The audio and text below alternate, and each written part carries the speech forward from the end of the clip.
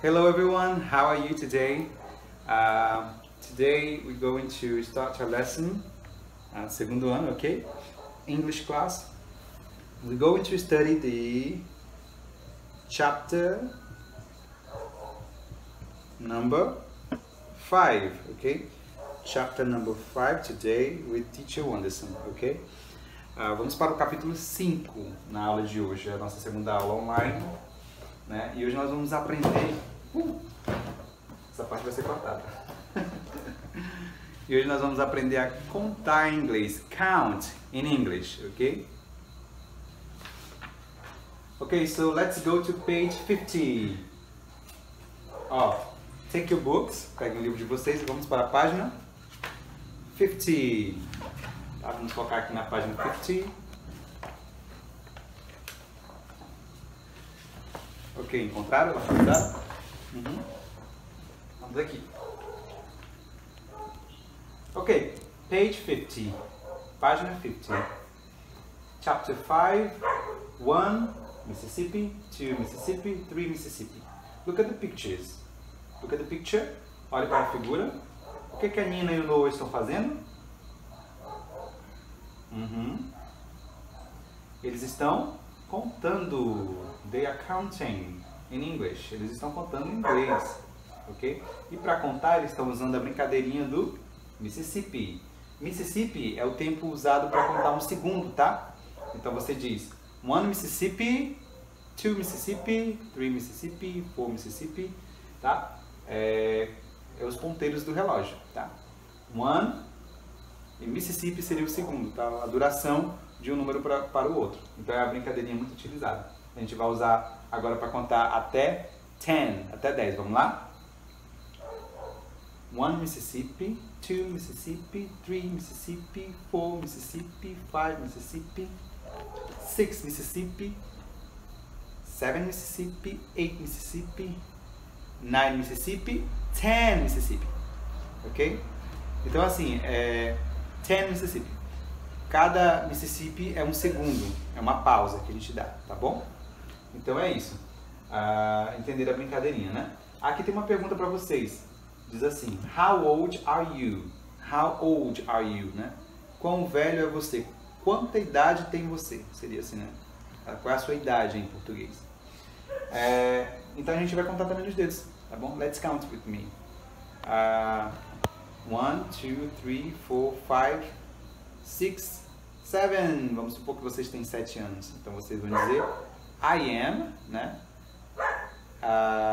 7 years old. Eu estou 7 anos mais velho. Ok? 7 anos de idade. I am 7 years old. Mas pode ser que você tenha só 6. Então você vai dizer I am 6 years old. Belezinha? E aqui, na página 51, página 51, 51, nós temos uma musiquinha que a gente vai cantar no ritmo do ABC Song. ABC Song é uma musiquinha que a gente já cantava na escola, né? E era a musiquinha do alfabeto, né? Todos vocês conhecem. Então a gente vai cantar agora, né? Juntos, com o mesmo ritmo. Let's go! 1, 2, 3, count with me. It's as easy as can be. 4, 5, 6, 7, 8, 9, 10. Now let's start it once again. 1, 2, 3, count with me. It's as easy as can be. 4, 5, 6, 7, 8, 9, 10. Now let's start it once again. Aí vocês vão repetir várias vezes, tá bom? A musiquinha, até aprender a contar até 10. Very good. Let's go to the next page. Você pode até pausar o vídeo e continuar cantando. Nós temos uma atividade, page 52. Listen and repeat. Look at the photos and listen to your teacher. Vamos olhar para as fotinhas. Pictures. Picture 1, 2, 3. Picture 1. How old are you? Nós estamos perguntando para ela, para she, tá? Ela tem? Ela diz o quê? I am. Eu estou. 6 years old. 6 anos. Velha, mais velha, né? Tenho 6 anos de idade. I am 6 years old. Agora ele, he. Vamos lá? How old are you? Ele vai responder, I am 10 years old. Eu estou 10 anos mais velho. Ok? 10 anos mais velho. É assim que a gente fala a idade em inglês, tá bom? A gente tem que dizer, eu estou 2 anos mais velhos, ou eu estou 10 anos velho, ou 20 anos velho, e assim vai, tá bom? Em português a gente fala diferente, né? Eu tenho 10 anos. Em inglês a gente não fala eu tenho. A gente fala eu estou 10 anos de idade mais velho. Seria assim. Ok? Ok, and now let's go to she. Vamos aqui para ela. How old are you? Ela responde, I am 9 years old. I am 9 years old. Eu estou 9 anos velha. Porque old é velho. Tá bom? Então, eu estou 9 anos velha. Aham, e nós temos um espaço aqui para você colocar a sua fotinha, tá bom? Você vai colar aqui a sua fotinha, para isso você vai precisar de glue, tá? Glue e uma fotografia sua. Se não tiver fotografia, você pode se desenhar. E aqui você vai completar com a pergunta, né? Qual a sua idade? Essa pergunta aqui. How old are you? Vocês vão copiar aqui. E aí vocês vão responder, a resposta é pessoal, tá bom? É só seguir o exemplo. Very good. So now let's go to page 53. Página 53. Listen to your teacher say the numbers, then repeat. Vocês vão me ouvir e vão me acompanhar, contar, tá bom? Vamos contar na pirâmide. Let's go. Do topo, tá bom? 1, 2, 3, 4, 5, 6, 7, 8, 9, 10. Okay, now listen and repeat again. 1, 2, 3, 4, 5, 6, 7, 8, 9, 10. Tá bom? Essa atividade vocês podem repetir ela quantas vezes for necessário, tá bom? Você pode repetir essa atividade quantas vezes for necessário. Alright, let's practice more. Aqui vocês podem pausar o vídeo para completar essas atividades, tá?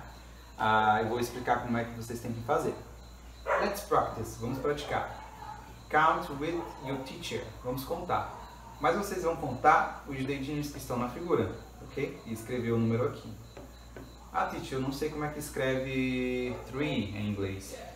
Não tem problema, vocês podem voltar à página do livro. E aqui está escrita. Não é para colocar o número, tá? É para escrever o nome. Não é para colocar o número, é para escrever o nome. Então vamos lá? 1. Não coloca o número 1, tá bom? Só escreve o nome aqui. 1, tá? Vou escrever só o primeiro para vocês. 1. 1, 2. 1, 2, 3. E aí vocês vão completar esses outros aqui, tá bom? Very good. Podem pausar o vídeo e completar a atividade. Próxima. Essa atividade aqui é de conectar. Vocês adoram esse tipo de atividade, né? Count and match. Primeiro vocês vão contar, tá bom? Vocês vão contar para saber. Quantas caixas de banana temos aqui? Vamos conferir direitinho.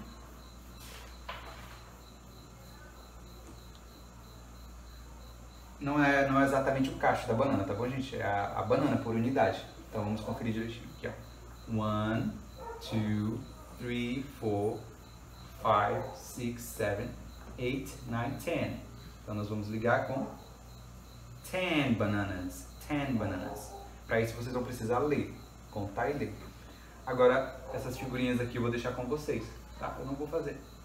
Lembre-se de contar as unidades e ler o que está nessa coluna, tá bom? Excellent.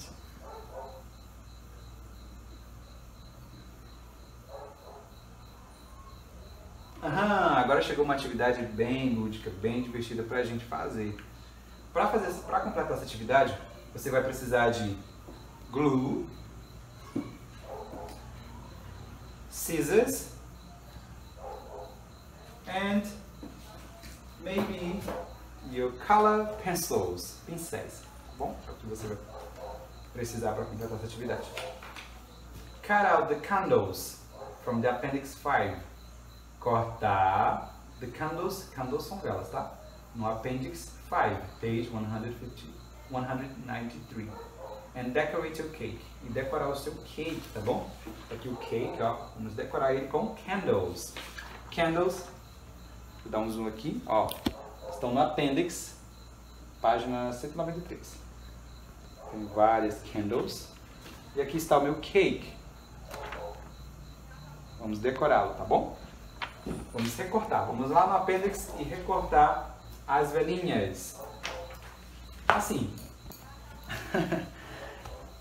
I am, my age, minha idade. I am 26 years old. Eu tenho 26 anos de idade. Como não dá para eu colocar, não tem 26 velhinhas, né, candles, no livro, para eu decorar o meu bolo, eu vou dizer a idade da Rochelle, tá bom? Vou trazer a Rochelle aqui. Ó, essa aqui é a Rochelle. Ela ainda não tem um ano completo ainda, né? Mas ela tem meses. Ela tem 6 meses. Então vou decorar a velhinha dela com 6 candles. Com 6 velhinhas, né? Porque ela tem 6 meses.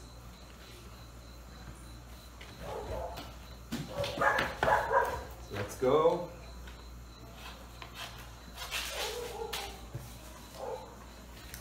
Okay, excellent kids. Ó, let's look. Vamos ver como é que ficou o bolinho da Rochelle. Com 6 candles, 6 velhinhas. Tá bom? E eu vou querer ver o de vocês também. Ok? So, how old are you? Quantos anos você tem? Você vai dizer, I am. Aí você vai falar a sua idade. I am 6 years old. Ou I am 7 or 8 years old. Ok? Great. Thank you. Thanks, guys.